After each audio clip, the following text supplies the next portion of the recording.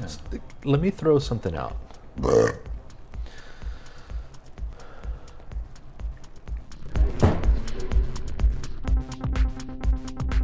This is Libby Road and the Sound Epistemology Podcast. Welcome back to the podcast and to the Street Epistemology Survey.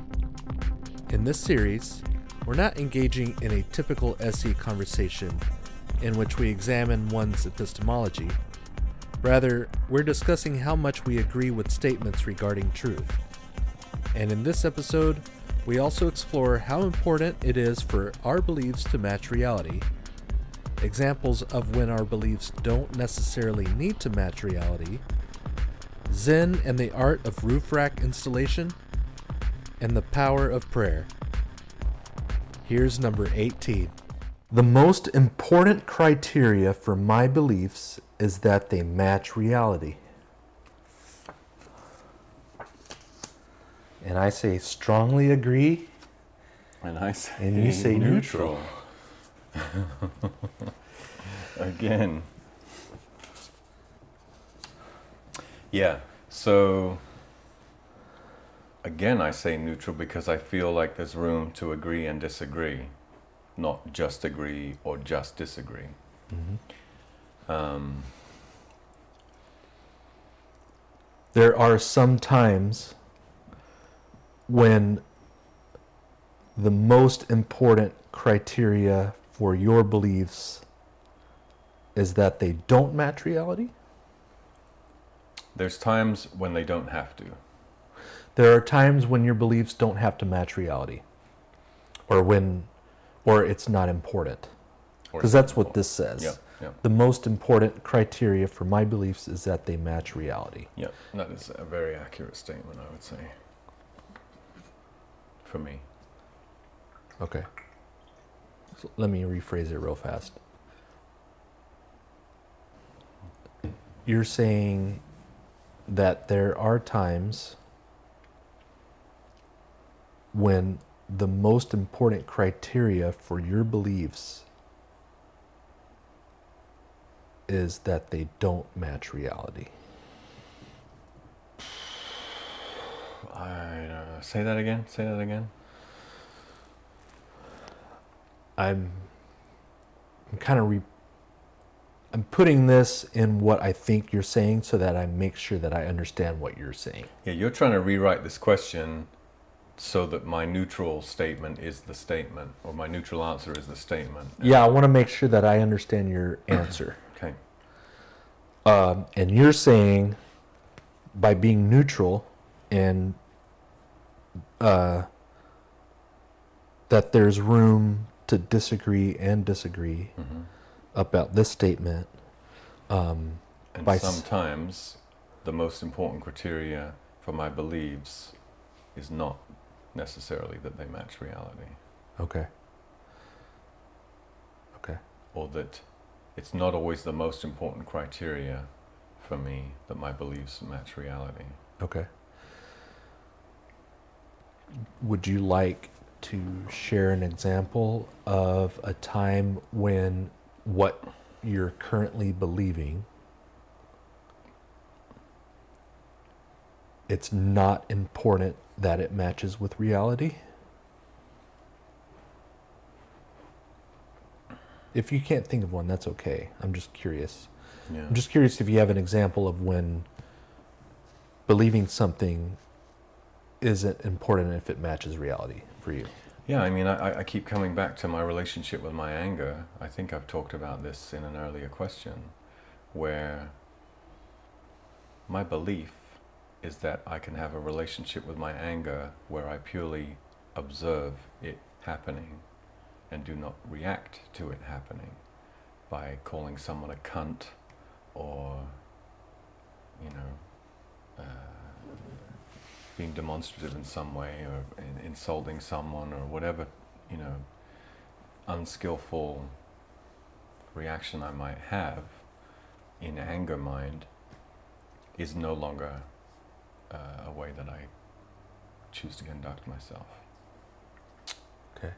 And because of how difficult it's been to not I'll give you a perfect example. I changed the oil in my car, worked on the car. I changed the oil filter, the air filter, the oil itself, installed a new kayak rack on top of the car, and at the best of times that can be, well, not at the best of times.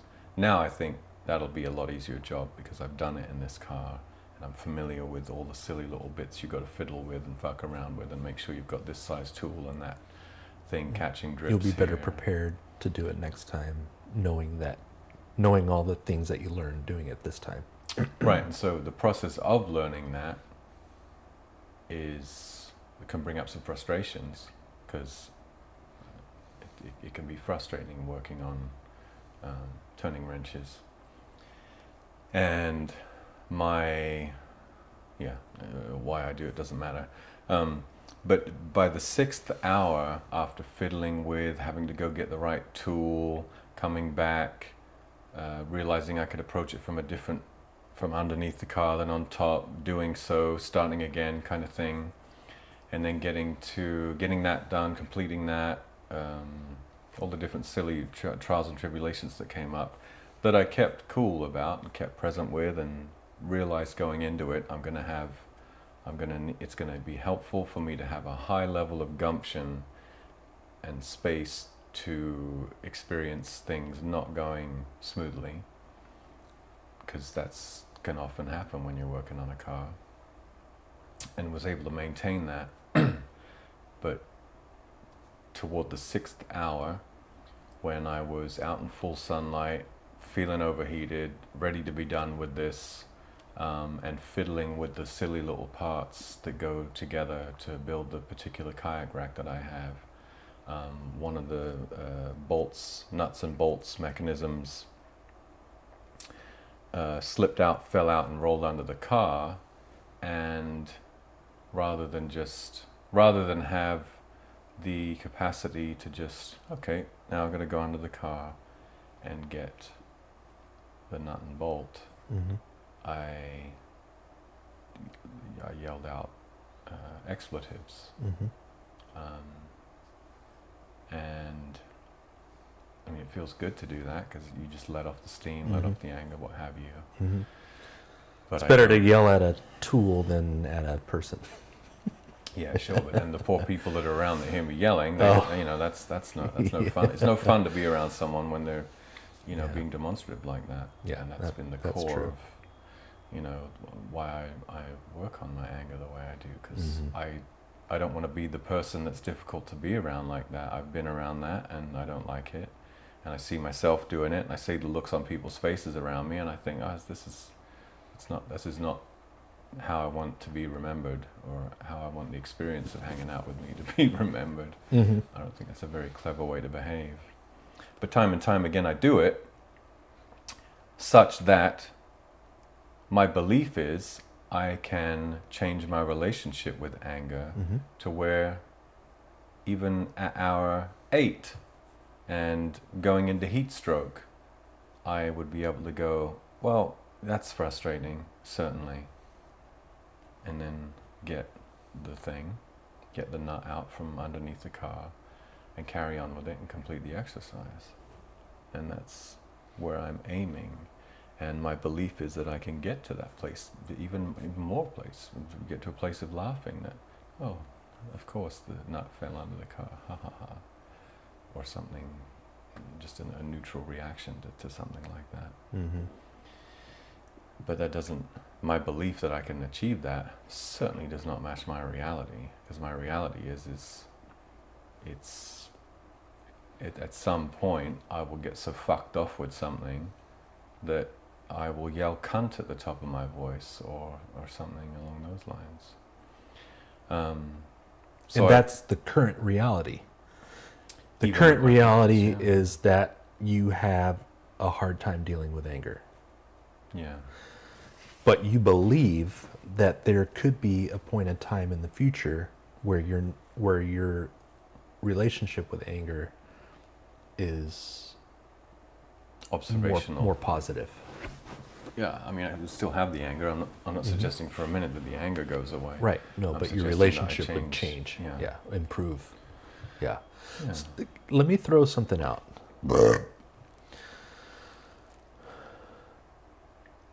If you believe that you put enough oil in the crankcase,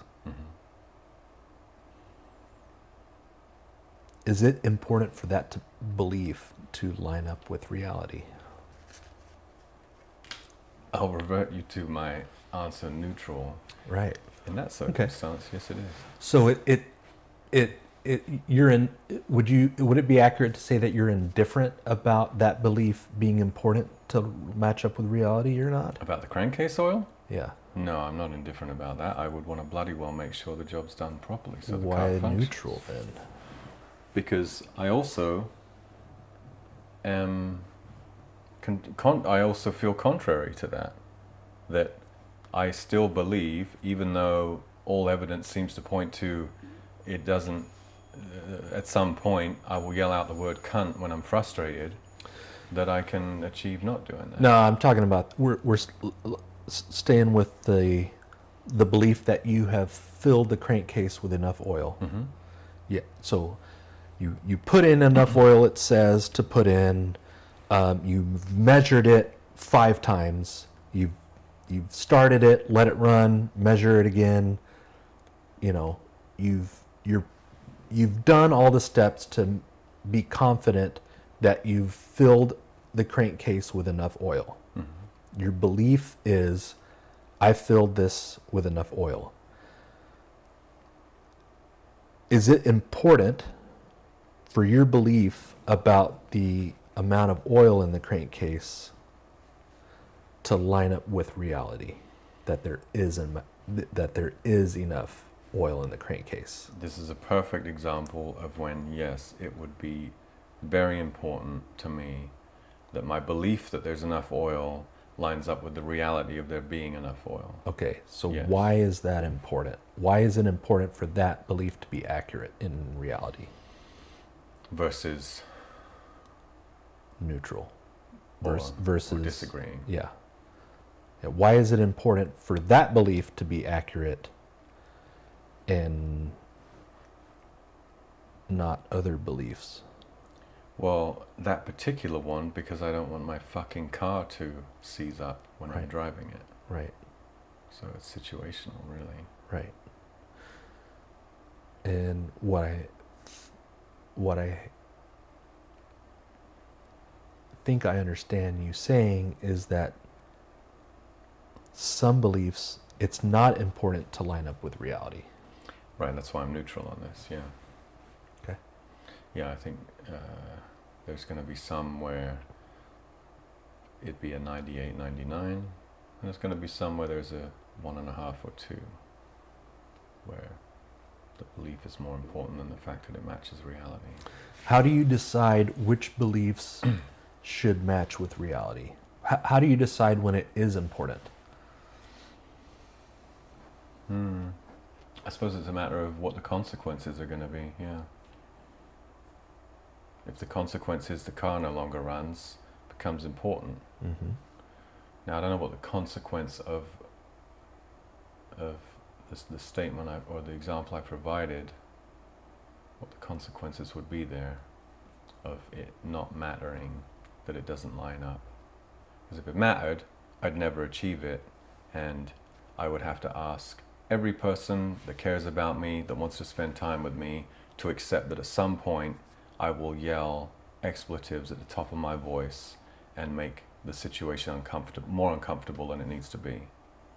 And I know people that have asked that. I am unwilling to ask. I am now no longer willing to ask people to accept that in me. And I don't think it's fair of anyone to ask someone to accept that kind of behavior. So what does that have to do with the importance for your beliefs to match reality? Well, in order for me to grow past that, it would need to be unimportant that my belief matches reality. Couldn't it be reality that in the future, you will have changed your relationship with anger. Like, I think a while ago, we used that example, and you said that it's reality that you'll never have a positive relationship with anger, right? I might have said that, yeah. 'Cause it feels that way sometimes. Right. I guess, and this might be going off topic, but how do you know that you'll never have a productive relationship with anger? Because of the evidence. But how do you know? What's the evidence that tells you that it would never be? Well, that's where the belief comes in, because I believe that I will overcome it. Okay. Reality certainly doesn't seem to be showing me that. Right. So Currently, yeah. And previously. Yeah. You know, a good indicator of the future is the past, kind of thing. Yeah. Inference. You're making an inference based on previous. Yeah. Yeah. Yeah, and so, but I'm not just going to give up and say, well, then that's as good as it's going to get. What about facts of reality currently? Does that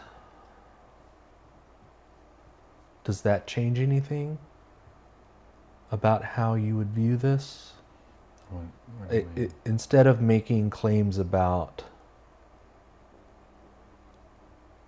your emotions, if making claims about objective reality, is there a situation where it's not important that your beliefs match up reality about fact claims? So you're asking for a different example, I think. Yeah, something more fact-based and not emotion-based. Okay. Like about how the world works. Right.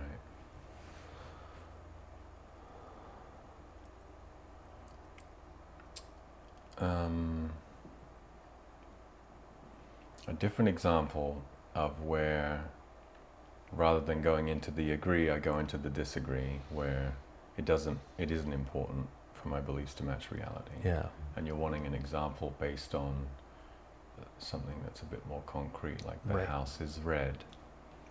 I believe it's not red, but it's unimportant that it doesn't match reality. Yeah. That's a grotesque example and wasn't one I put any thought into. So another example. An example of when it's not important for your belief to match reality.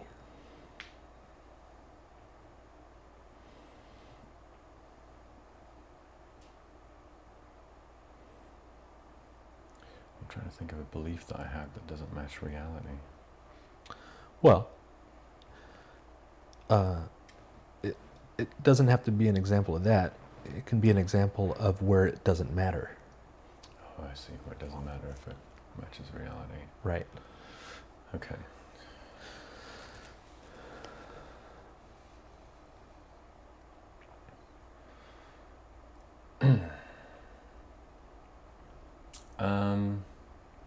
I just thought of one, but I don't know if I want to talk about that one right now.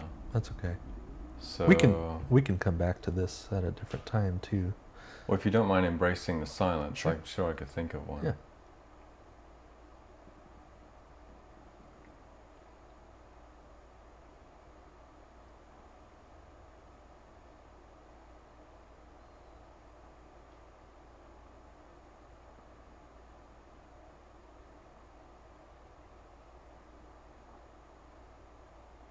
Well, this wouldn't be a personal one, but I think it would be an example of one. My sports team is the best sports team in the world. Belief. Yeah. Match reality? Yeah. Probably not. Yeah. And so... That's more subjective though, right? That's not like a fact claim. Yeah, so you're looking That's like for a preference. concrete... Like maybe we can think about that. And another angle I could come at this is, Do you think it's a good idea for people to walk around with beliefs that don't match reality? Yeah, that's where I would think it would not be a good idea. I don't think it's a good idea to walk around with a lot of beliefs, but I could see where they would serve you, and that's why I go neutral on this. I could see where they would be helpful. Pragmatic, utilitarian. Maybe even survival, as a way to survive something. Yeah. Can somebody believe something that isn't true, and that belief cause them to survive? Does that make it justified?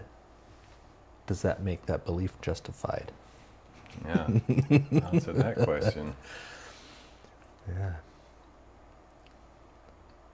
Yeah, it doesn't make it more or less true.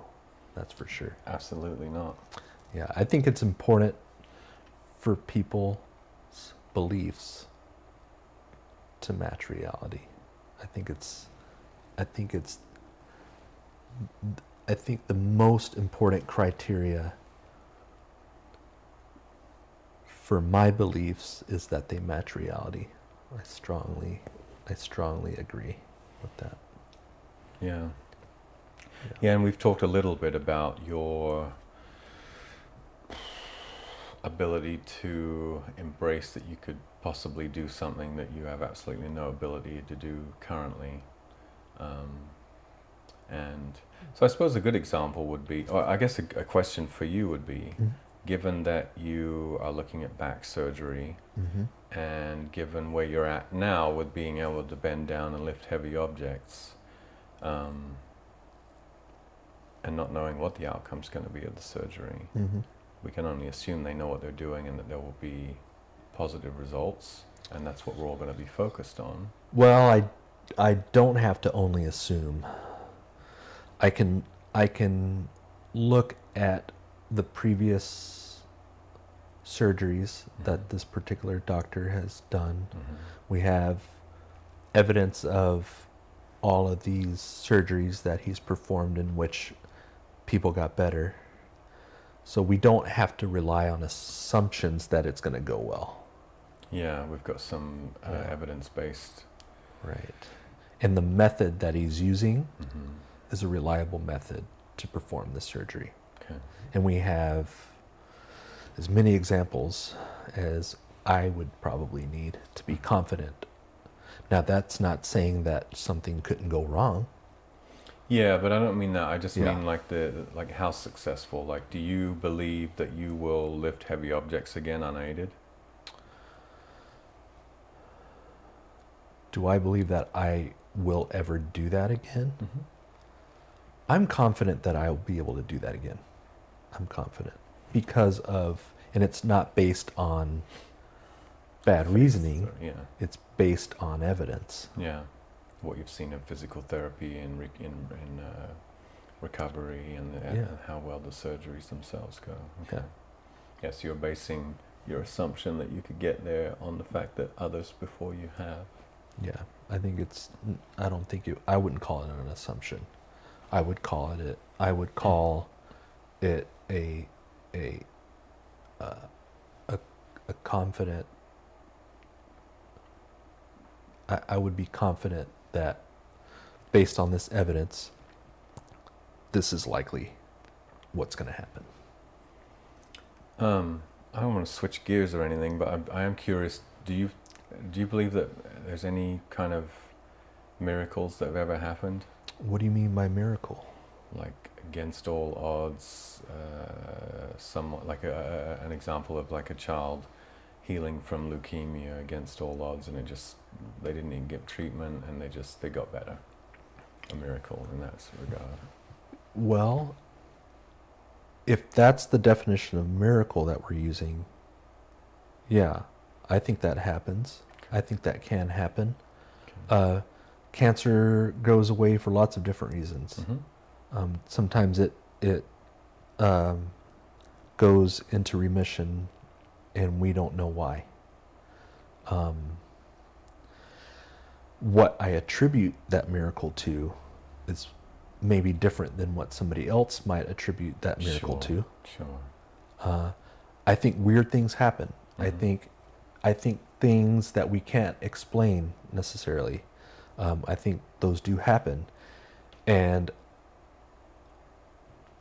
I would say that we may not know why, and we would need to investigate further to find out why. Mm-hmm. And it would be unskillful to attribute that without, being... It would be unskillful to attribute a miracle to, say, some kind of supernatural cause without evidence for that. Yeah. Okay. Yeah, I think that backfired on me a little bit, but it's, I was looking at, like, if you believe impossible things can happen, which I think we kind of got to, but... Well, we would call them impossible if it happened. Until we explained them. Mm-hmm. They'd be impossible until we proved how they were possible. Right.